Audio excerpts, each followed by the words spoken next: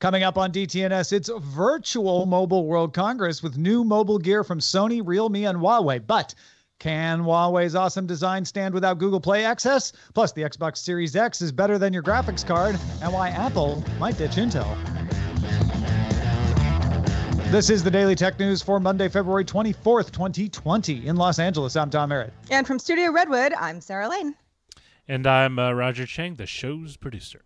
I could not be happier to be with you folks today. We were just having a great time on Good Day Internet, reminiscing about technologies of yesteryear and movie theaters and the like. You got to get that show, folks. Good Day Internet. Become a member at patreon.com/DTNS. Let's start with a few tech things you should know. On Saturday, Samsung confirmed an employee had contracted the COVID-19 coronavirus. Samsung's factory in Gumi, Korea was shut down until Monday morning, and the floor where the infected person worked will remain shut down until the morning of February 25th. Coworkers who came into contact with the infected employee will be self-quarantined and tested for infection. The Gumi factory makes a small number of high-end Samsung phones for the Korean market.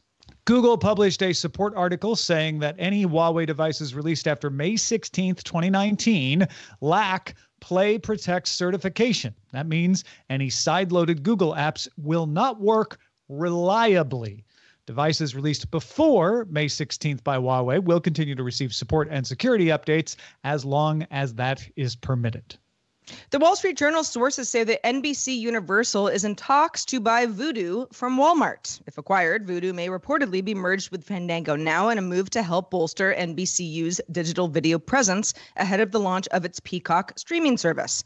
The information reported back in October that Walmart was looking to sell Vudu. All right, let's talk a little bit more about what's going on with Google in Europe. Let's do it. Search Engine Land reports that Google rolled out an updated search engine result page in the EU that highlights alternative directory sources for a search query. So these show up as a directory box in search results labeled Find Results on ...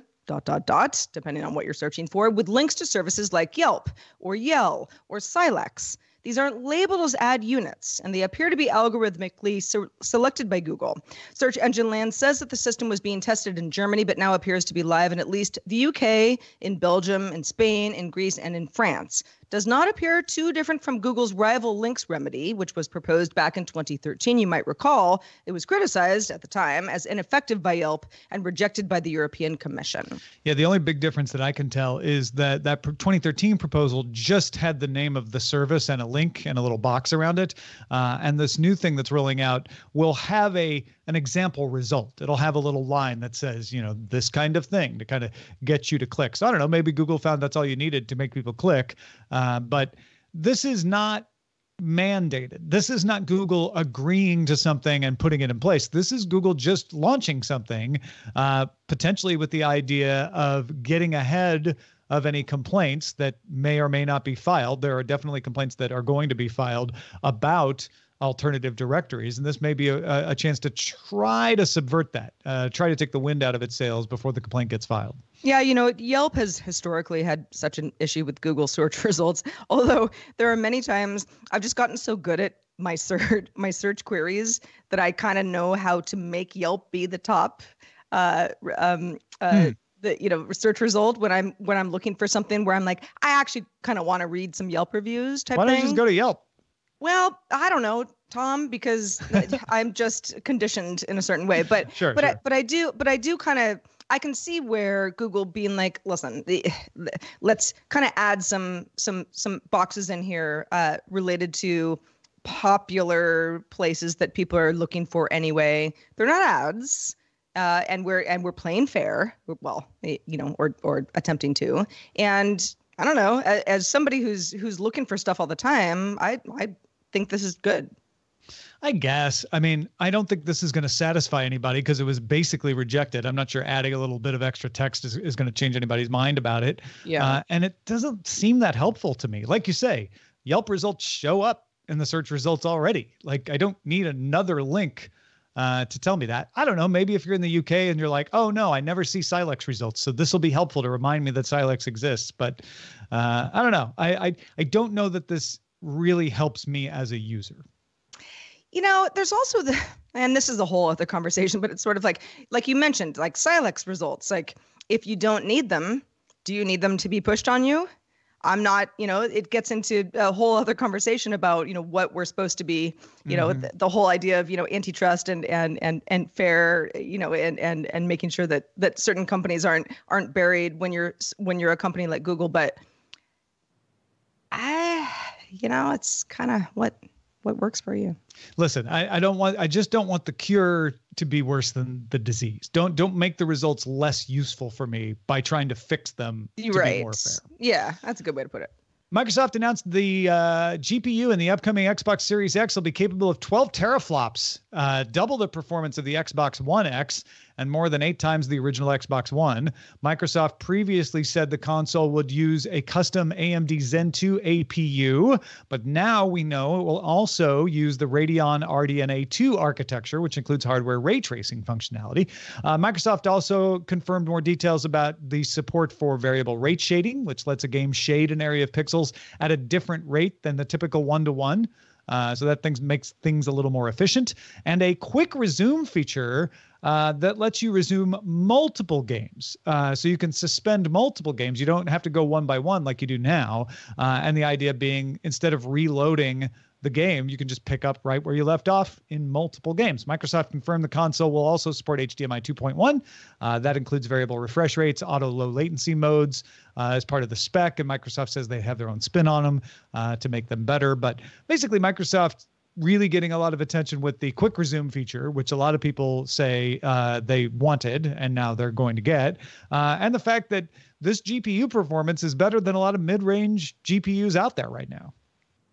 Yeah, I mean, besides me kind of picking out their naming convention, which is starting to get a little bit silly, although Microsoft is not the only company to do that. We'll talk about that a little later in the show. You mean the Xbox One, the Xbox One X, and the Xbox Series X aren't perfectly clear to you? No, they're really not. They're not. I'm sure they're perfectly clear to somebody at Microsoft. But besides that aside, what is most exciting about this? Are you going to buy this console, and why? I mean, the quick resume is getting a lot of attention because it's a feature everybody wants. But the reason you buy one of these is because you want that performance right there on your television or in your game studio, in your little game den. And so 12 teraflops, that's decent performance, and games will be able to take advantage of that. There's a lot of backwards compatibility. If you want a game console, this is the one to get. Whether this actually persuades someone who is thinking they might want to get along without a game console, I don't think those people were that worried about performance anyway, or you wouldn't be considering something else. So this is good for the folks who want a game console for sure. Let's move on to a YouTube type a series of channels that I just learned about today. The Chilled Cow YouTube channel was mistakenly terminated for violating terms of service over the weekend, which ended the channel's lo-fi hip-hop live stream. What this did was result in a video over 13,000 hours long with over 218 million views. The channel was reinstated less than a day later, and YouTube's support Twitter account tweeted that it shared feedback with our review team to prevent similar errors from happening in the future. So this was just kind of a mistake. Now, if you're not familiar with Chilled Cow and other music streaming channels don't own the rights to the music being played, but they can get permission from artists and labels to play them. So you often hear kind of, a little bit more underground artist kind of stuff. Doesn't stop a party submitting a content ID claim on the channel, however. Yeah, the point being they were doing it legally. They were licensing stuff. They weren't just grabbing stuff and playing it without permission.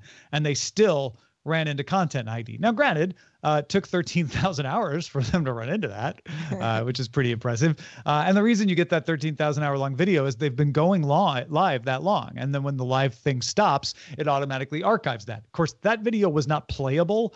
And now it's just kind of sitting there as a testament to how long it ran.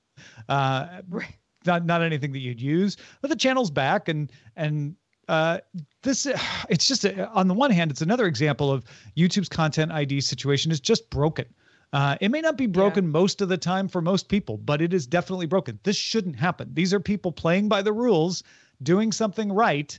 And the algorithm just goes out and takes them down because it doesn't know any different. And this happens all the time where somebody submits a claim for something they don't own, but there's no barrier to doing that in a lot of cases. So something like this happens. Granted, Chilled Cow has enough profile that they were able to get it fixed right away. But somebody like Scott Johnson, who doesn't have as big of a profile with YouTube as Chilled Cow, took him weeks to get a mistake like this resolved. So there's that side of it. The other side of it is I'm delighted that, Sarah, you finally discovered the wonders of the Chilled Cow. It's pretty great. Oh my gosh. This morning I read the story. I knew we were going to talk about it. And I asked a friend, because I'm a hip hop fan. I'm like, what's lo-fi hip hop? And he was like, Sarah, that's, the hip hop that you listen to while you're like working. That's like background music. I was like, oh, okay. That's a genre I'm not familiar with. Got it.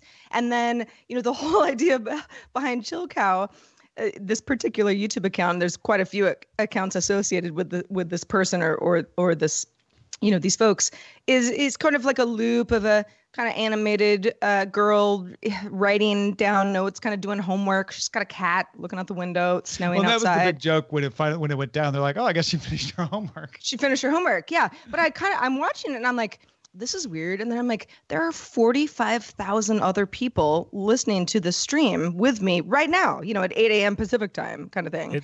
And it's fascinating. And there are many others. Oh, no, I have used them. There's a couple that are specifically child directed, and they're just lullabies. They call them like 12 hours of lullabies or 7 hours of lullabies, where you just play it and hopefully your child sleeps to it. Right. But there's also ones for meditation. There's ones that are just, nothing but synthwave and stuff. So, I mean, people run these around the clock, and it's they get a lot of views, like in the hundreds of millions. So there's yeah. I think it's partly just the soothing music where you can work to it and it doesn't get in your way, right? Because it's very background, but also the ability to just look up every once in a while and see another person working. And there's the lady working on her homework. Yeah, you almost like it's like a Yule log, right? Yeah. Where every once in a while something different happens, so you feel like it's real, but it's not distracting. Right. You're just kind of you're in an office environment.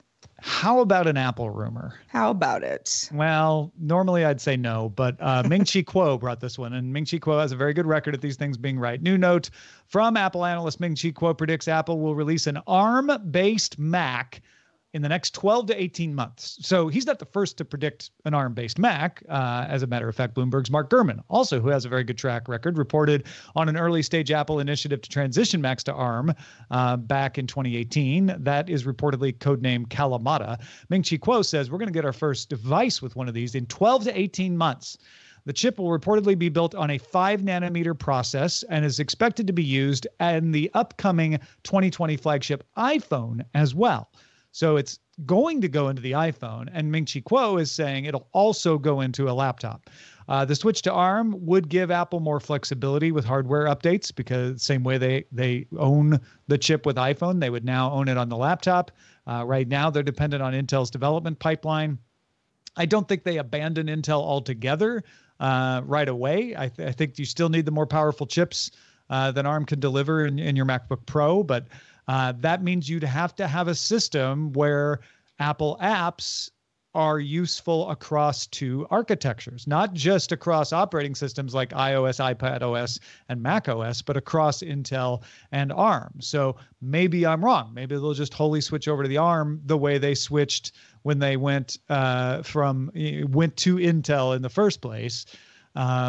My guess is we'll have to hear something about this at WWDC in June, because Steve Troughton-Smith pointed out on Twitter that if this is true, within 12 to 18 months, then developers need to start preparing for it now. And we would expect to see some kind of transitional arrangement, whether it's an SDK or an emulator or something like that, at WWDC to make this workable.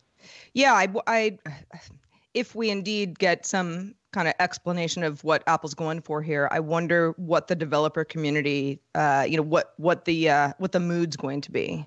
Does that mean more work for developers? Is this something that is, they're excited to have and long coming, or somewhere in between? I mean, it's definitely more work. And that's why Steve Troughton-Smith is saying, you better tell us something at WWDC, because we want to know how much more work it's going to be. It could be easy work. It could be hard work. It could be somewhere in between.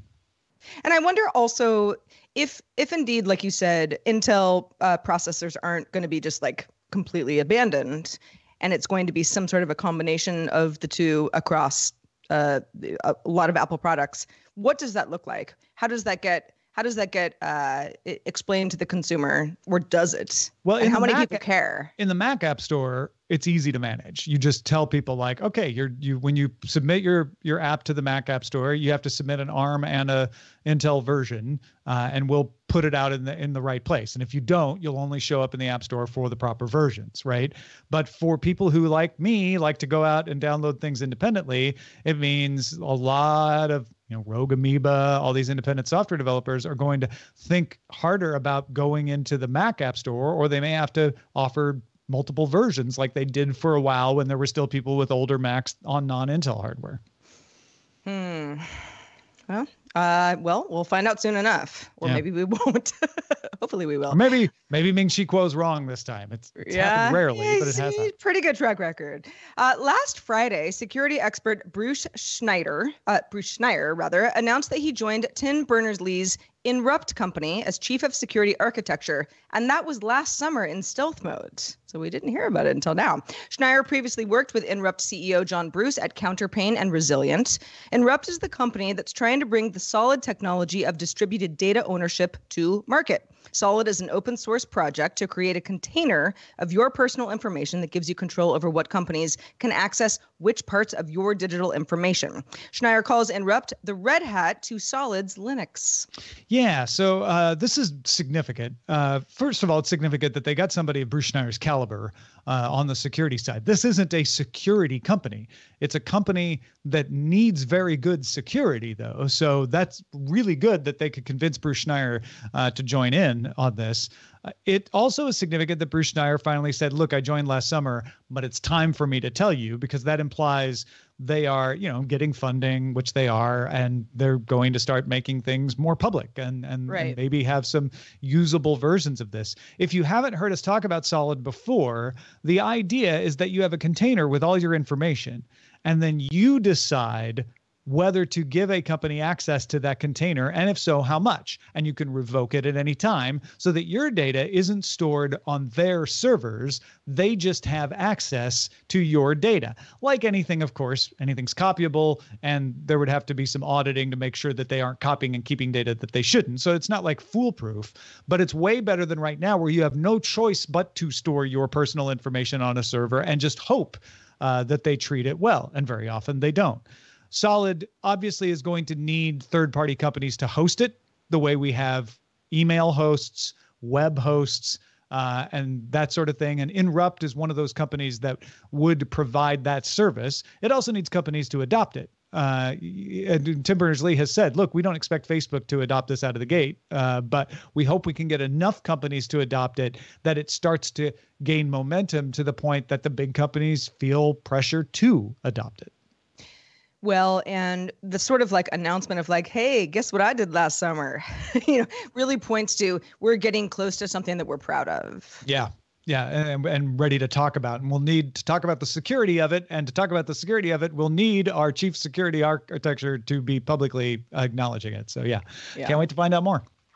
Hey, folks, if you get all the tech headlines each day in about 5 minutes, that means you're subscribed to dailytechheadlines.com. If you don't, you can fix that error right now. Go subscribe at dailytechheadlines.com. All right, time for our Mobile World Congress announcements, not from Mobile World Congress because, of course, that got canceled, but Sony announced a phone, the Xperia 1 Mark II. It's the Xperia 1 with a Roman numeral 2. That's how they like to say it, the 1 Mark II. Smartphone. It's a 6.5-inch 4K HDR OLED, 21:9 aspect ratio, Snapdragon 865, 8 gigabytes of RAM, 256 gigabytes of storage. Has a micro SD card slot, 4,000 milliamp hour battery, IP68 water resistance, wireless charging, and a headphone jack. Oh boy! Y'all are always complaining, saying you want a headphone jack. Well, this one's got it. Put your money where your mouth is, and it's going to be a lot of money. I'll get to that in a minute. it has 5G. It does not support millimeter wave. That's really interesting because the 865 can support it. They just chose not to. For all of you who hate notches and don't mind bezels, this is also your phone. You want a headphone jack and you hate a notch? This is the phone for you. Symmetrical bezels on the top and bottom house the camera and the speakers. Cameras are pretty nice. Sony makes really good cameras, and they put one in their own phone here. 3 rear 12-megapixel cameras, time-of-flight sensor, including a 24-millimeter lens on the main camera, 16-millimeter ultra-wide, 70-millimeter telephoto. Sony says the camera can hit 20 frames per second, supports eye-tracking autofocus on humans and animals, and calculates exposure and focus 60 times a second. All you need to do is be in Europe in the late spring and plunk down 1,199 euros, and it's yours. Well, luckily, since Sony, is the best-selling smartphone maker worldwide, sounds like another hit. I'm being unkind. I think you made a mistake in your last sentence. We regret the error. I'm being unkind. The thing is like this is. I'm a Sony fan. I'm kind of a Sony stan, as the millennials would say. Mm-hmm. Yeah, I am. I always have been. That said, Sony has a very, very small share of the smartphone market. This is not a phone. I mean, it's the specs are great, not super cheap. I don't know how this makes inroads to compete with, the big guys. Yeah. I mean, it's a great camera, but there are also other great cameras. Right. I describe it as Sony refuses to stop making phones. Right. So here's their latest. We're just going to keep doing it. Okay. Huawei, however, does sell quite a few phones. In fact, the most in the world from certain points of view, or second to Samsung, depending on how you look at it. Huawei announced the Mate XS Foldable and the Mate Pro 5G tablet in Barcelona, just at a private event. The Mate XS features the same 8-inch display when unfolded as the original Mate X, but Huawei claims it's 80% stronger, and it has an enhanced Falcon Wing folding mechanism. When it's closed, if you remember, the device features a 6.6-inch front display and a 6.38-inch rear display. So it doesn't fold the screen in, it folds the screen out. Inside the tablet is a Kirin 995G chipset, 8 gigs of RAM, 512 gigabytes of storage, 4,500 milliamp hour battery, and it starts at $24.99. That's 2,499 euros, coming in late 2020. The MatePad Pro 5G is not foldable, but it is an Android tablet with a 10.8-inch AMOLED display, that 995G chipset, 6 or 8 gigs of RAM, 256 storage, 7,250 milliamp hour battery, which can also act as a 7.5-watt wireless charger. Tablets for a wireless charger start to make sense. Has a dual rear camera system, launching in April with a Wi-Fi model starting at 549 euros, not bad, and 5G models starting at 749 euros. Both devices run the EMUI 10 interface, that's Huawei's own interface, atop Android 10, the open source project, featuring the Huawei App Gallery. There is no Play services here. An optional M Pencil is 99 euros, and a detachable keyboard, also optional, is 129 euros. And finally, Huawei also updated the MateBook X Pro with a green color option and Intel 10th gen processors. And the MateBook D budget lineup also got 10th gen processors. The MateBook X Pro comes in April, starting at 14.99 euros. No Google Play, though. Yeah, and that's really important here. The Mate XS, I have been priced out. However, that aside, I'm like, this looks really good. Yeah. But but Huawei has to. There's a Google situation going on here. They say they've got 1,000+ apps in their app gallery, but that's not a lot. No. And they won't talk about which apps they have, which implies they are missing some pretty popular apps. Yeah, I don't know what I mean. Does this feel like a stopgap kind of thing to you? Is Huawei sort of hoping that eventually we're get a little firmware update and we'll be back in the Google Play Store eventually type thing? Because it doesn't. It feels like they have no idea, and they're like, well, this is what we've got for now, and we have really good hardware, so let's make the most of it. Right. They are going and it ahead does look nice. They are going ahead with their flagship phone announcement on March 26th in Paris. That's not because of Mobile World Congress. They always do a March announcement. We'll see if anything changes by then, but yeah, right now it's not great. And this is where the rubber meets the road to see if Huawei can still sell these phones in Europe without having the Google Play services on board. Real quickly before we wrap up the virtual MWC coverage, Realme, a subsidiary of BBK, those are the folks that also make Oppo and Vivo phones. Realme announced the Realme X50 Pro. This is similar to the Realme X50. The not Pro version of the phone was announced last month with 5G and 120 hertz display. The Pro version has the Snapdragon 865 chipset, so it has the wider 5G compatibility, Wi-Fi 6, LPDDR5 RAM, 65-watt fast charging, better in-display fingerprint reader, some improved camera and audio. But notably, it's a smaller screen. The Pro is 6.44 inches and 90 hertz refresh rate AMOLED, whereas the non-Pro is 6.57 inches with that 120 hertz display. Realme X50 Pro launches in Spain in April, starting at 599 euros, maxing out at 749 euros with more markets to come. Realme is doing very well in India. Market share there grew 400% on the year in Q3, so it's making some progress. But they're launching this one to start in Spain because they want to build out that European audience. It's kind of fascinating, the fact that MWC was canceled, but all the stuff that was going to get announced still getting announced. Turns out the world still spins. Dribs and drabs. You don't have to be there to announce it. And even in Huawei's case, you can still be in Barcelona and announce it. That's right. Hey, thanks to everybody who participates in our subreddit. Sort of your own kind of announcements when you want us to know about a story that you care about. You can submit stories and vote on them at dailytechnewsshow.reddit.com. You can also join in the conversation in our Discord. It is a fun time. You can join by linking to a Patreon account at patreon.com/DTNS. All right, in our thing of the day, Nate Linkson is back with us, and he poses a question. Would you quit over barcodes? Because one UK man did. Find out what other fun stuff is coming up on the next Text Message podcast. There's a store in the UK that's been in business since the 1700s, but its manager resigned this week after the parent company said they wanted to introduce barcodes to the products it sells. Yes, barcodes. Plus, our telecoms regulator is also looking into why some people in the UK are being charged the equivalent of hundreds of dollars to keep hold of an email account provided by their ISP. So it's a good time to check out my show Text Message at uktechshow.com and hear what's going on this side of the Atlantic. That's uktechshow.com. I was in agreement with Nate on the barcode story. I was not in agreement with either one of them on the ISP email story, but you'll have to listen in to find out what those sides are, uktechshow.com. All right, let's check out the mailbag. Let's do it. VJ was surprised in our conversation last week that Tom made the argument that a politician using deep fakes to reach a certain linguistic demographic, you might recall this was happening in India, could be thought of as a natural extension of accessibility. He felt like it was important to understand the nuances of regional languages in a diverse country like India and how closely tied it is to cultural biases. VJ writes, Indian politics has always rooted in populism for gullible masses and pandering to the unique differences of each community. So it's an unfair advantage for a politician to use technology to trick their electorate into thinking he is one of them and can speak their language. More so because there's a lot of emotional rhetoric used, which becomes very potent and effective when delivered as a deep fake.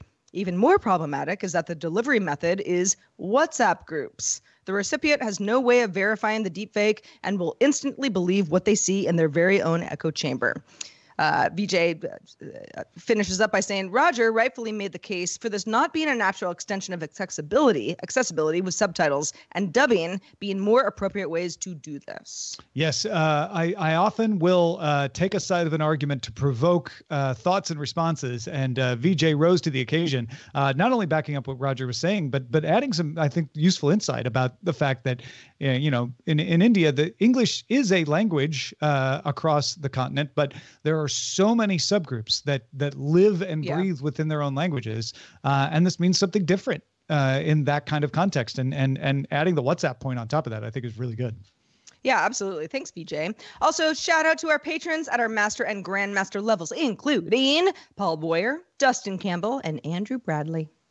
Folks, if you are a patron, then you get more out of this show. You get Good Day Internet. You get the editor's desk where I talk about behind the scenes of how this show is done, give you a little more depth. You get Live With It, where Sarah and Roger now, and I think Scott Johnson's going to do one, live with products and talk about them. They don't just do a quick review. There's plenty of people who do that. They talk about what it's like to actually use this in everyday life. If you want to get more of that great content, become a patron, please. Patreon.com/DT DTNS. And if you have feedback for us, our email address is a great way to let us know. feedback@dailytechnewsshow.com. We're also live Monday through Friday, 4:30 p.m. Eastern, 21:30 UTC. And you can find out more at dailytechnewsshow.com/live. Back tomorrow with Patrick Beja. Talk to you then. This show is part of the Frog Pants Network. Get more at frogpants.com. Diamond Club hopes you have enjoyed this program.